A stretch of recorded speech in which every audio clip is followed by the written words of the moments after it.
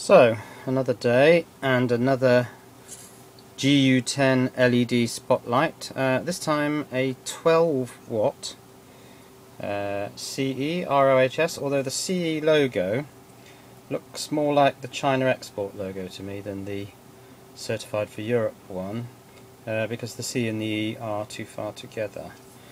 Now this one's failed. You can see in the front here it's all gone a nasty brown colour.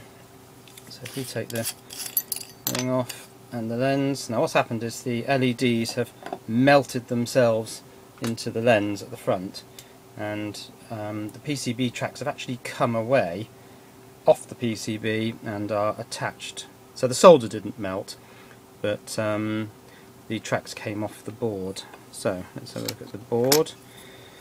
What have we got here? We've got brown patches. Let's lift this board out. Let's actually just pull it through.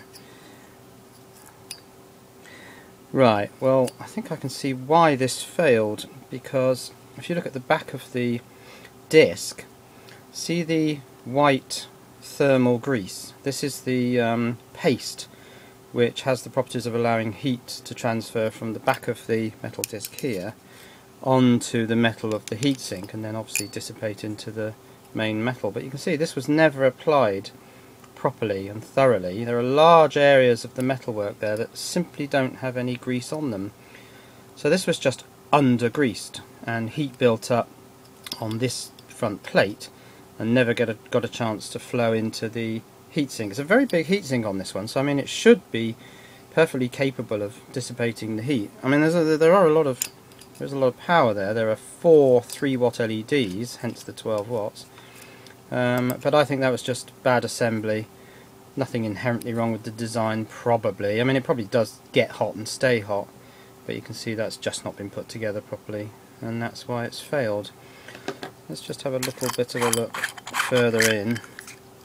Okay, so we've got a transformer-based circuit there. Doesn't appear that that's got hot. It's wrapped up in tape to insulate it from the mains points at the bottom of the plastic receptacle there, but that all looks intact. So I mean inherently I don't think this is an unsafe bulb, but and in fact the way it failed wasn't unsafe. It didn't catch fire or anything, it just burnt the tracks off the board, disconnected itself, and that was the end of that. So probably won't be buying bulbs from that particular seller again. Actually, just as a follow-up, it may not be very easy to see, but on the back of the LEDs there's also thermal grease here, because the LED has to be heat sinked down onto the circuit board. And you can see that this one, the thermal grease covers most of the area. This one only about half, but this one here, see the ring of thermal grease there, it's only covering about a tenth of the area of that LED. So that LED wasn't properly thermally connected to the board that it sits on, and the board wasn't thermally connected to the heatsink. So this lamp was going to fail one way or another, and it did.